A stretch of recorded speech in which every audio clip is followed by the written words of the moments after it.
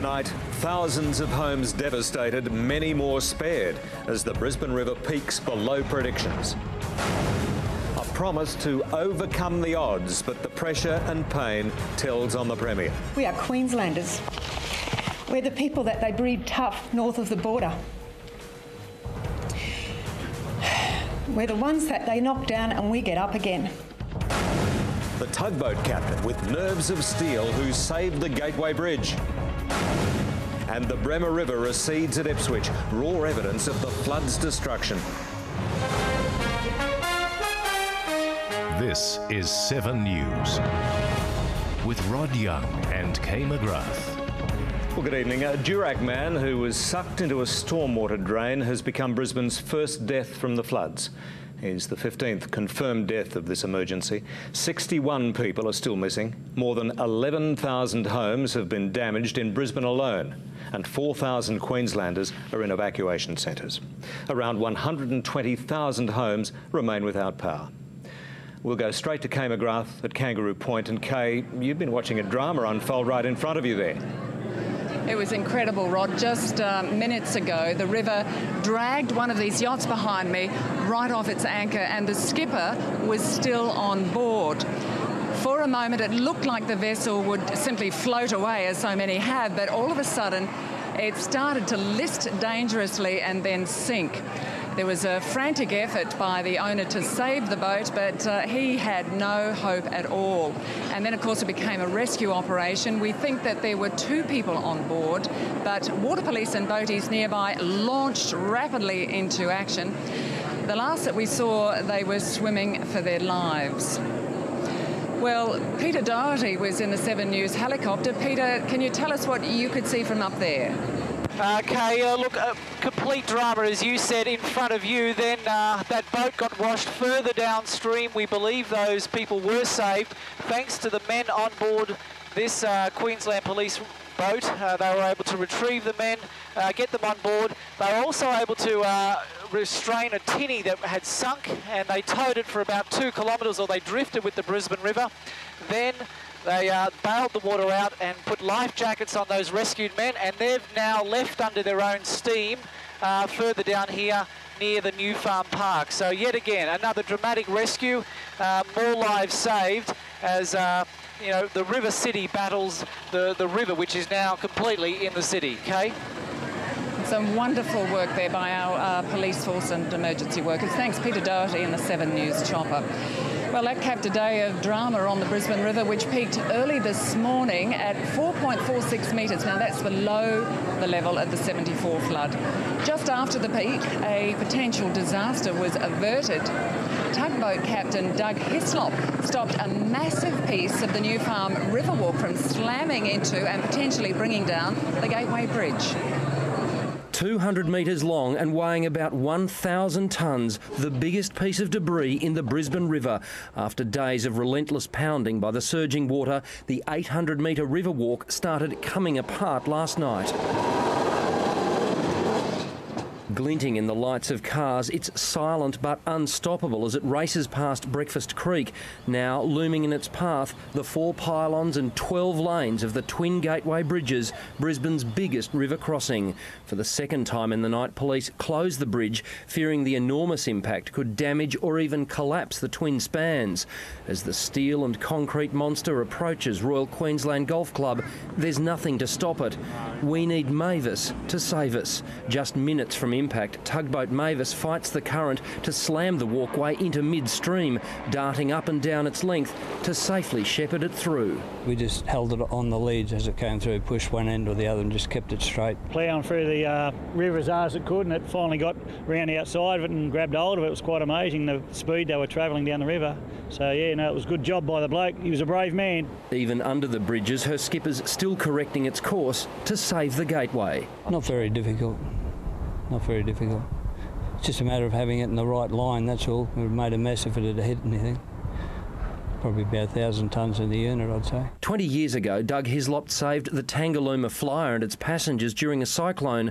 He knows about floods on this river too. Yeah, I was upriver in 74.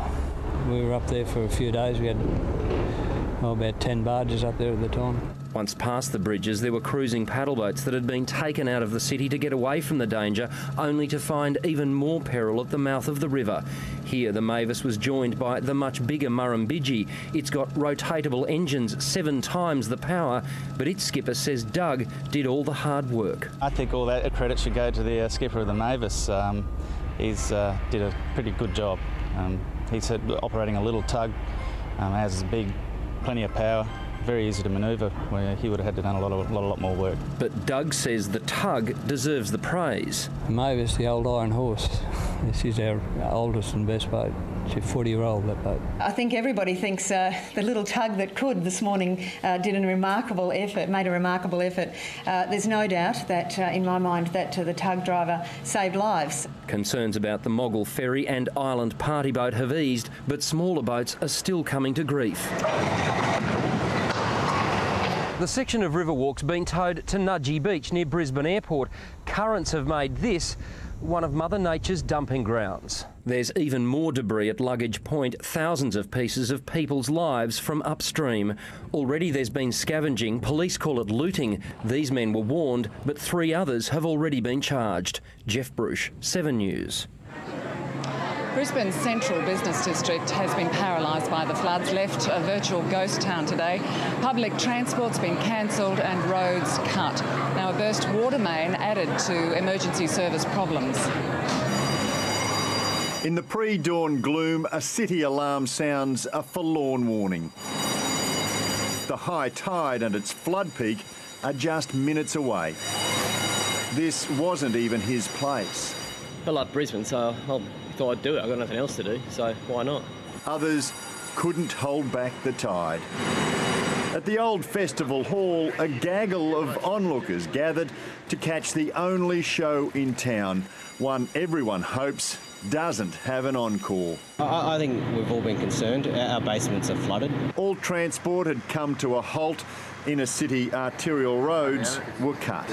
It's quite eerie here in the city. It's 5 o'clock in the morning at the corner of Charlotte and Albert Streets, and this area would normally be waking up to another working day. People coming in, cars driving around. Instead, these intersections are awash with floodwater. In the end, the river stayed 900 millimetres below the 1974 level. But within minutes, there was more bad news. On William Street, a burst water main threatened to undermine the roadway. Authorities were forced to shut down yet another major thoroughfare. The cauldron, more suitable for swimming than state of origin grudge matches, and water had definitely stopped play at the tennis. It'll be a nervous few days for the curators of precious displays at Goma and the State Library. This afternoon, a massive hole in the ground for the Vision Tower development had filled with water. There are concerns about its stability. We've got council officers looking at that this afternoon to make sure that the adjoining streets aren't compromised. With the death toll rising, the enormity of this disaster is becoming ever clearer. As we weep for what we have lost, and as we grieve for family and friends, and we confront the challenge that is before us, I want us to remember who we are. We are Queenslanders. We're the people that they breed tough north of the border. We're the ones that they knock down and we get up again. Patrick Condren, 7 News. Well, the path of destruction from this flood stretches through some of southeast Queensland's most recognisable areas. The wall of water wound its way through Moggle before swamping low-lying areas of Ipswich, leaving Goodna inundated. Suburbs including Wakehole and Darra went under before the flood swept through more of Brisbane's west. Mount Omni and Jindalee were hard hit, as was a stretch housing some of the city's most expensive homes, Chelmer, Indooroopilly and Tennyson. As in 1974, some of the worst damage occurred in Rocklea, with entire streets going under. Archerfield, Fairfield and St Lucia were battered before the floodwaters hit Brisbane CBD. Suburbs including West End, Milton, Tenerife and Holland Park suffered terribly, as did Newstead, Albion and Hamilton. Portside areas of Hemmant and Pinkenbar were also swamped as this huge volume of water slowly makes its way into Moreton Bay. Well, it's been a soul-destroying day for tens of thousands of Brisbane residents as floodwaters swamped properties across the city. But there was also relief for many locals when the levels peaked just centimetres from their homes. At daybreak, the scale of Brisbane's flood crisis dawned on inner-city residents as houses were engulfed and the only way to get around some neighbourhoods was to float. Until you're out here, you don't really appreciate just how much damage it's done. Locals were left stunned across Milton, Paddington and Auchenflower as houses were flooded and possessions destroyed where people had been forced to flee. Pretty nervous time, just watching it come up. Depending on where they lived, residents were left devastated or counting their blessings. Anthony Fuge was sure his Paddington home would go under. At midday yesterday, with the reports and everything, we thought it was going to be over the roof and we thought we'd have a bulldozer in here. Images and stories which will be told for generations to come. My daughter wants to know why the clouds are so angry. No-through roads have taken on a whole new meaning. Landmarks are now unrecognisable. This was how the former Milton Tennis Courts property looked at 7 a.m. The water here about 6 metres deep. They cruised up Milton Road and were gobsmacked by what they saw. It's very touching, very, very touching. Sam Raganese has lived close to Rosalie Village for 39 years. Despite all efforts, businesses couldn't be saved from inundation. Still, Sam says it'll take a lot more to break residents around here. I think they're holding up pretty good. They've got a lot of help. There's been a lot of help from everywhere. Of course, the clean-up after this is going to take months and months. But residents say the same community spirit that helped them prepare for these floods will get them through the heartbreaking mop-up. Some property owners will have to muster all their strength. The floating drift restaurant at Milton may now be beyond saving. Across the river, residents in Chelmer and Graceville will also need fighting spirit. Look, it's a dramatic impact on this city, and that's why I have to say that it's going to be a very big job to fix things up. It's a shocking sight. Oxley Road inundated, homes and streets have vanished. Thousands of residents like Warren Floyd had a terrible wait before they could see just how much damage had been done. Like so many others, his home is a soggy mess. We've got to count ourselves lucky when you see what other people have gone through. Dozens of Queensland life-saving crews spent the day ferrying stranded people to safety. Others were determined to wait it out at home. It could be weeks before their properties dry out and are ready to clean. We're in contact with a few people who are sitting in houses at the moment who are probably having a quiet beer because there's nothing you can do for a couple of days. At evacuation centres, they're trying to pass the time as best they can. 1,000 beds were filled overnight. Authorities expect more to come as flood victims get over the shock and the recovery begins. It's amazing, you never see this again. We can only hope. Kim Scubris, 7 News. Indeed, and for some homeowners in the flood zone, just metres proved the difference between heartache and joy. In one Yeronga street, homes were swamped while neighbouring properties were left untouched. Suburbs in Brisbane's south and west, underwater, it's overwhelming. Never seen this amount of water anywhere, so it's pretty scary, really. The mighty Brisbane River consumed everything in its path. There's so much damage, so much heartache. Like many others, Peter Mallon and his son returned to find their Yeronga home full of water. They moved their furniture and possessions up high, not high enough. Son of mine had a little cry yesterday. Yeah, so that was tough. It was tough. Yeah. In 1974, Bruce Douglas rode through floodwater to see the damage to his house. 37 years later, a different boat, a different home, but the same result. The kitchen's gone, it'll be all swelled and stuffed. Other homes in the same street were spared. Somehow Bruce hasn't lost his sense of humour. Just watch out for the crocodile, will you? No crocodiles, but... Oh, well, holy shit, seriously? Yeah. Snake? The Centenary Highway, the main link from the city to the western suburbs, is severed. There's no cars, only canoes. At Jindalee, the bridge is cut. Homes and streets are flooded around Oxley. But Rocklea is the worst. Machinery, trucks, businesses and the iconic markets have gone under. Farmers forced to move their produce to the Sunshine Coast. It just means there's an avenue now to get rid of it. The river is receding, revealing hidden dangers. The only way to get around parts of Rocklea is by boat, and even then it's hard to navigate. There's so much debris in the water. Pallets, drums and even cars have been swept away from the industrial area. Some people in some parts of Brisbane have already started the clean-up. Despite their own problems, they're pitching in to help mates. That friendship and community spirit will help pull everyone through. Carly Waters, 7 News. Well, sadly, many flood victims have been through this all before. They're reliving the pain of the 1974 flood all over again. Talitha Cummins joins us now again live from Fairfield and is with one of those people. Thanks, Kay. I'm here with Lana Andrews tonight. Lana, you've been through this before. Did you ever imagine this could happen twice in your lifetime?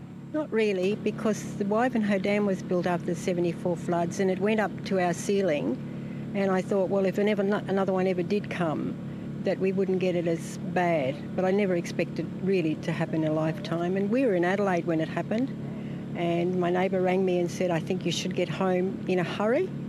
So we've come home and it's not quite as bad, but we have lost everything. And what we'll do is we'll just hose down, brush ourselves off and start again. We don't have a choice. How did you feel when you walked inside the door today? A little bit shocked, a little bit sick in the stomach, but that's only just nerves and just a normal reaction, I think. But the mud, and because we've got the sewage plant not so far away, it's the same thing as happened as last time, exactly the same thing. Sewage comes through, river comes up, gully comes up, they meet together, and that's it. But I think we'll just what we'll do, we'll hose everything down, see what comes up. If it's anything salvageable, we'll keep it. If not, it goes in the bin. Wash up the clothes, same treatment as we've done before. Thank you very much. We wish you all the best with your treatment, with your clean-up. Thank you. And back to you, Kay. We certainly do wish her all the best. Thank you, Talitha. Well, now around 1,000 people remain in the evacuation centres around Brisbane. Now, reporter Pippa Gardner joins us from the evacuation centre at the RNA Showgrounds. And Pippa, I believe the Prime Minister is there. Yes, Prime Minister Julia Gillard joins me now. Anna Bligh has described this crisis as post-war reconstruction. Well, I think what the Premier is saying is that there's going to be a lot of work to do for months and months and months ahead. And so now is the time to stand in these days with Queensland when people are in evacuation centres and you can see the dramatic flood water going by. But we will also need to be standing with Queensland in the months and months and months ahead. There's going to be a lot of things to be rebuilt. Yeah, people need homes, they need food, they need shelter. What will the federal government be doing? Obviously, we'll need help from right around the country. Well, we're working with people already. This is the fourth evacuation centre I've been in today. I was actually in this centre yesterday talking to people who are in really difficult circumstances. And I'd have to say Kids Corner has kicked on since yesterday. They're doing a fantastic job. But we are already working. Our Australian Defence Force is out there assisting with search and rescue, getting supplies around. People need food, they need water, they need it in locations that are isolated. So our Defence Force is doing that. They're helping with water purification. They've been helping with the things floating down the Brisbane River. And we're making available emergency payments to get dollars in the pockets of people that you see here. We are having thousands and thousands of people looking for emergency payments. We've already paid out more than $24 million. That's just a start. Prime Minister Julia Gillard, thank you very much for your time. Thank you. Prime Minister